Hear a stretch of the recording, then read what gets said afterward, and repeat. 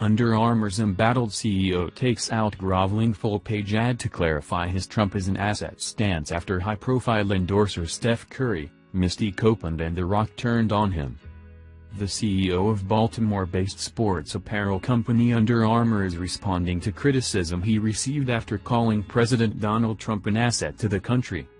Kevin Plank wrote an open letter to Baltimore published as a full-page advertisement in the Baltimore Sun Wednesday to say that his comments did not accurately reflect my intent.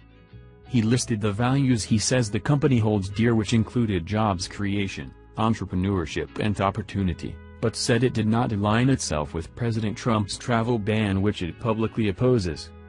Plank was lambasted for celebrating the president's pro-business approach last week during a CNBC interview. He said of the president, "I think he's highly passionate. To have such a pro-business president is something that is a real asset for the country. People can really grab that opportunity."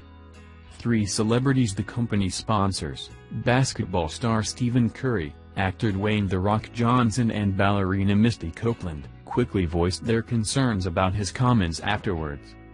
"While we will continue to engage with government to protect our teammates, our company and our city, I can promise you that we will never compromise these values. We will continue to stand for equality, diversity and opportunity for all. In a time of division, we aspire to be a force of unity, growth and optimism for our city and our country.